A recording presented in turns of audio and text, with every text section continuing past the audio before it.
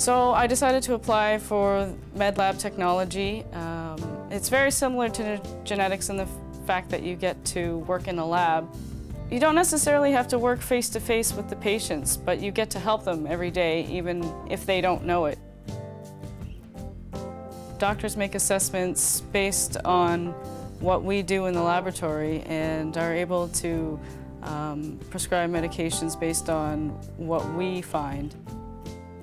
I really love to learn, and it's endless what you can learn in this field.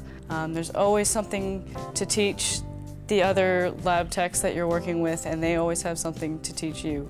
I love the independence. It's sort of like a puzzle, actually.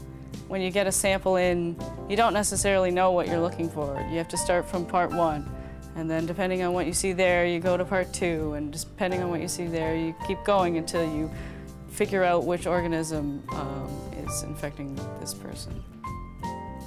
I'm not exactly the best people person, so being able to work from behind the scenes and help people on a day-to-day basis is really something that I love about being an MLT.